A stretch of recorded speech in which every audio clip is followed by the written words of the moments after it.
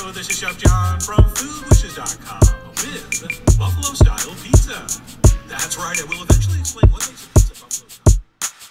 Cooking in the kitchen, yeah, it's getting a little too hot. Get into the cupboard and you gotta grab a big pot. Tomato and olive oil, basil and oregano. Put it on the stove and then you let it simmer on low. Really sweeter than your typical pizza. Let's go. Tomato in the pot, yeah, we got it screaming Carter. Caramelizing to the bottom, then you pour in water. Put it all together, starting to look like some lobster bisque. Throwing out the silicone and mix it with the metal whisk.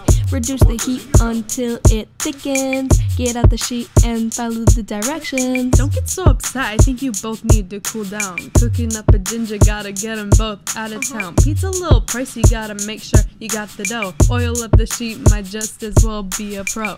Didn't come from plastic. Get the dough feeling elastic. Calm down the perimeter and going no further. Sit down, man. I know you heard her.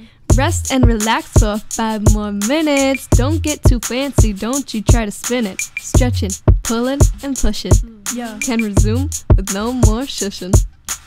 Do as I say and not as I do. Didn't cool all the way, but it's cool enough for you. Throw on a pound of mozzarella cheese. Never too much, so you'll have them saying more please. Round slices of meat, that's pepperoni. Marrying the ingredients in matrimony. Gotta have pan sizzling before getting in the oven.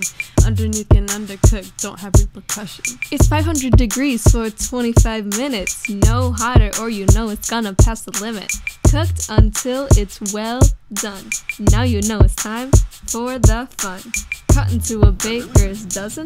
But anyway, Take a bite. that's it. Man, that's First, bussin'. probably not last attempt at Buffalo Style Pizza. What this lacks in Frank's hot sauce and chicken and blue cheese and celery, it more than makes up for by being a really great pepperoni pizza.